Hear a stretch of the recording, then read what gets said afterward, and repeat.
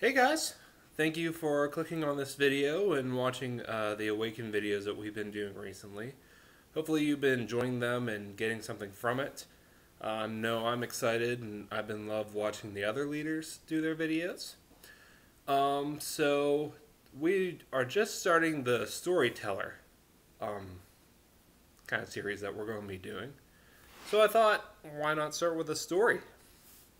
Alright, so there's a CEO, and he was in charge of this big business, this big industry. And they're looking into getting in new investors. So he called 3 of his employees to come into the office, and he gave them each different amounts of money. To the first one, he gave $50,000. To the second, he gave $20,000. To the third, he gave $10,000. He told them, I'm going to give you a month, and you can go free and invest these in whatever you see. Try to vary your portfolio, try to look into different areas. After a month, we'll meet up again and we'll see how you did. A month passed, and it's time for the meeting, so all 3 men enter. And the first one approaches the CEO and he asks, how did it go? He said, well, I was able to strike some luck, and I found some different investments, some different stocks that I could invest in, and we were able to earn $50,000. So now we have $10,000. The CEO was thrilled by this. He was blown away. He said, this is exactly who I've been looking for. Please come aboard. You will be one of our new investors, and we'll continue to give you even more to invest in. And so he was employed. Then the CEO asked the second man, okay, how did it go for you?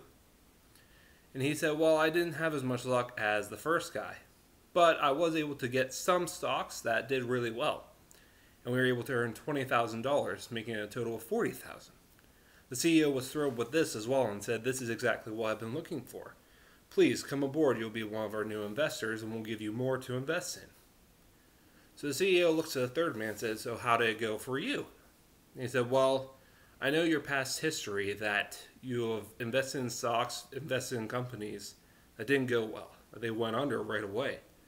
So I wanted to play it safe. I put the money directly in the bank and I just took it out, so here's the $10,000 back.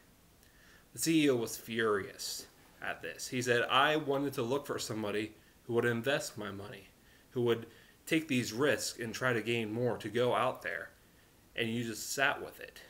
So he took the money and he gave it to the first man, and then he fired the third man from the company. Now, this story might sound random, but if you might have read about it, it's kind of familiar. It's actually a retelling of the parable that is found in Matthew 25, starting with verse 14. It's the parable of the talents. And I'm not going to explain that parable just quite yet. So keep an eye on future videos, and I have a strong feeling that will appear in one of them. But instead, I'm going to talk about why did Jesus speak in parables? Well, exactly what I did right there. It was a way to retell information through a story. And Brian kind of touched on this on his video he released yesterday. That Jesus used these stories to tell these fundamental principles about God in a way that would be understood by the people of the time. Now, if you're like me, you go through these stories and you kind of think the opposite. You think, why weren't they just brought out? Why weren't they just explained instead of these stories? Because I don't really get the stories. Well, there's 2 reasons that we kind of don't fully get them, and maybe might be confused by them. The first one is that if you grew up in a church, if you grew up hearing about the gospel, hearing about what Jesus did, then these truths you already have heard of. But we need to remember, at the time Jesus was speaking, this was before he was out the cross. These were life-changing, and they still are, truths that were just hard to comprehend. And they still are. And a lot of times we can take these stories and these truths for granted. So maybe we can look at the parables and really try to dissect, what is God telling me through this?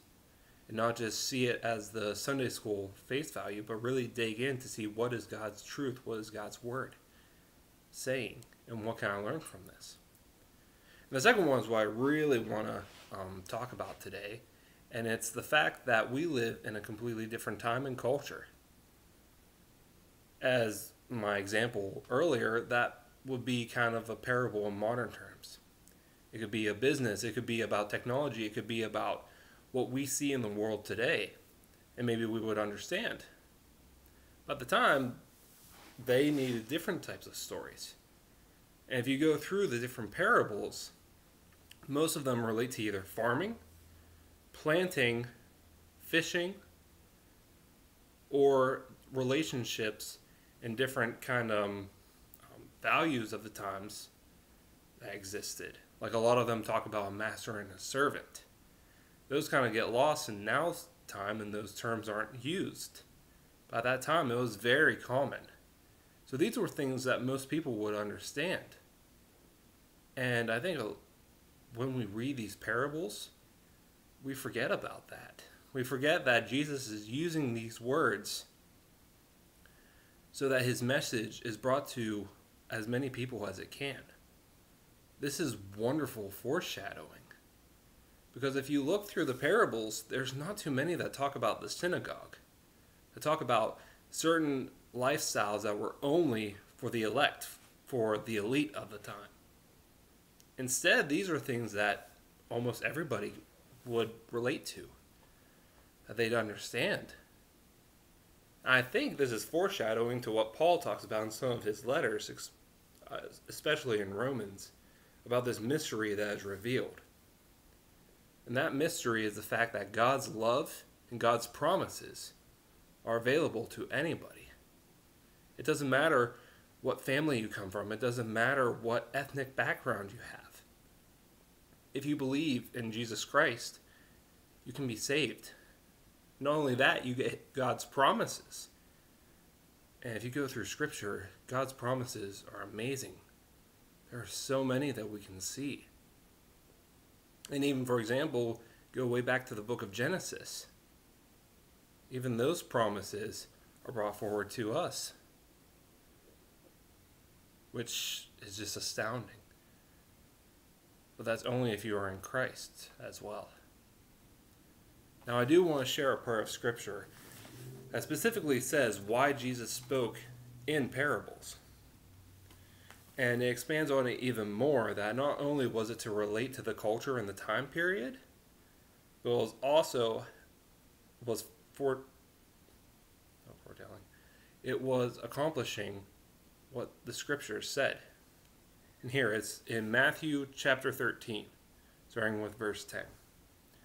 Then the disciples came and said to him, "Why do you speak to them in parables?" He answered them, "To you it has been given to know the secrets of the kingdom of heaven, but to them it has not been given. For to the one who has, more will be given, and he will have an abundance. But from the one who has not, even what he has will be taken away. That is why I speak to them in parables, because seeing they do not see, and hearing they do not hear, nor do they understand. Indeed, in their case, the prophecy of Isaiah is fulfilled that says, You will indeed hear, but never understand, and you will indeed see, but never perceive. For this people's hearts have grown dull, and with their ears they can barely hear, and their eyes they have closed. But they should see with their eyes, and hear with their ears, and understand with their heart, and turn, and I would heal them. But blessed are your eyes, for they see, and your ears, for they hear.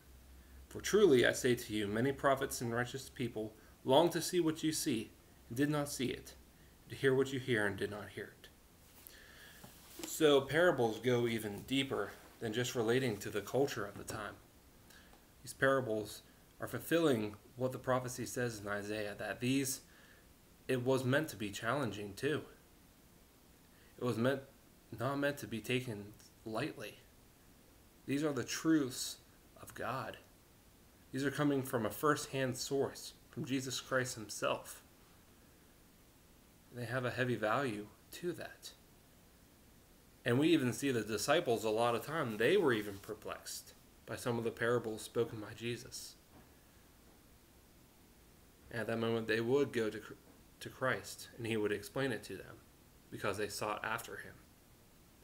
I think that's something we could take away too. If there's anything in Scripture that we don't understand, if there's something that confuses us, we can always go to God. We can always seek his wisdom and the Holy Spirit that is within us that reveals that wisdom. So I'm going to close us up in prayer. And thank you guys for watching this. Heavenly Father, we just thank you, God, so much that your promises have been revealed to us. God, that we can be part of your family, part of your inheritance, not by any of our actions, but by Jesus Christ alone. God, we praise you for that. We thank you that Jesus revealed so many truths, so many wonders, and these wonderful stories that we can dive into. And every time we do, we learn something new, and that's because your word is living. The living word of God is what we have in the Bible, and we praise you for that. God, I pray that with all of these videos, with the study through parables, that we would grow closer to you, God. And God, I just pray for this time period we're living in right now. There is a lot of confusion, a lot of misunderstanding, but God, I pray for your clarity. God, I pray for your protection for those who are on the front lines, who are doing your work, whether they know it or not, and helping to save lives. God, I pray that you will bring healing upon this land and upon this world. And God, I pray while we wait that we would seek you. That this would be an opportunity that we would draw closer to you, so that when we can be in community together again, it will be even stronger. That we will go out full in your spirit, ready to proclaim your truth of the gospel. God, we thank you and we praise you. In Jesus' name, amen. All right, thank you to everybody who watched this. Just know that we are all praying for you, that we love you. For those from Awaken, we can't wait to see you again. We're continually praying for you. Hopefully soon we'll be back together again at the Awaken Center, learning and growing together. And for anybody else who is watching these, thank you. We're praying for you as well. Hopefully there can be something out of this that God is revealing to you. I pray that he would use it in anybody who watches these. So thank you and God bless.